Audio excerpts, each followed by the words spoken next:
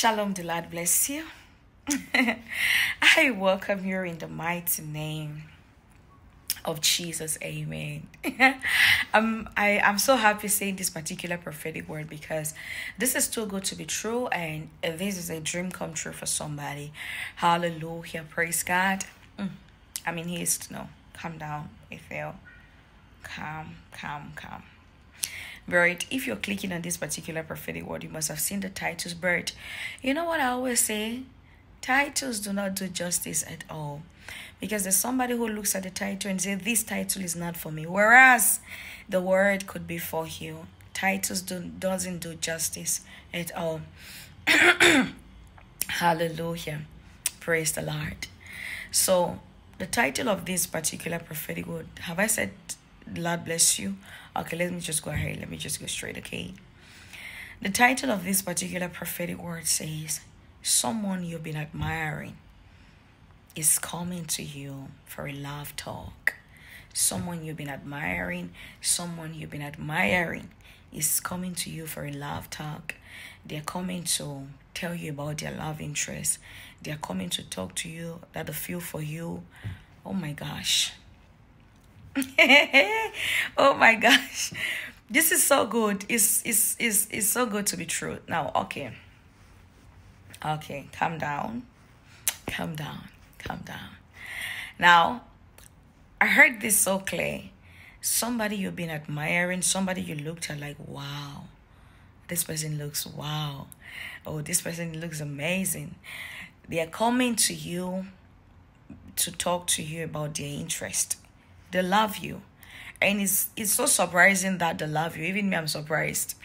But on the other hand, I'm not surprised because this has happened to me a couple of times.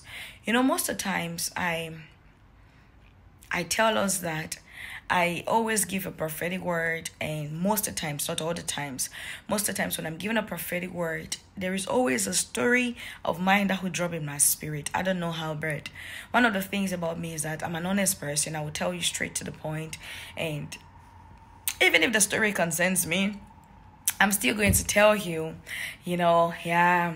So it's so strange, and it's a very beautiful thing when you love somebody and then they come to tell you that they love you, they are so interested in you. Sometimes it's surprising, sometimes it's a dream come true, and sometimes it's just normal. All right, sometimes it's just so normal. But this happens to a lot of people. But it depends if this is who you really like, if this is who, there are people who are crushing on other people, and they notice that the people they are crushing on falls in love with them. And there are people who just admire people. Now, I've been in that position several times where I just admire somebody, zero intentions, okay?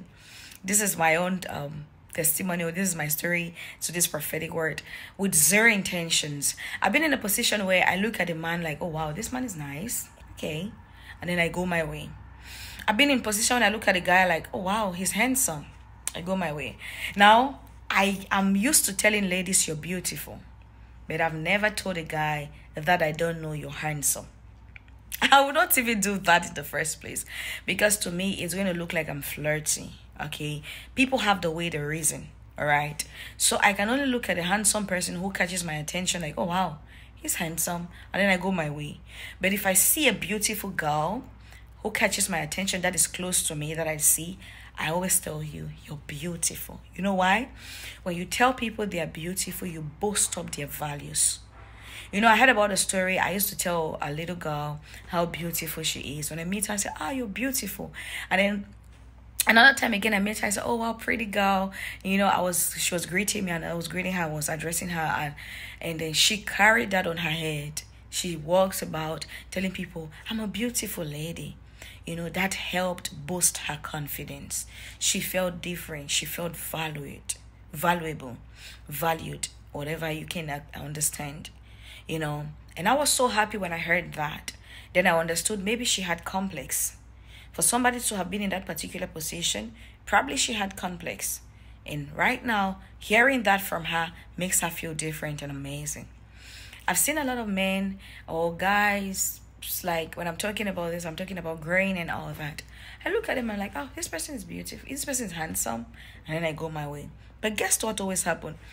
I always notice that those same people always get interested in me.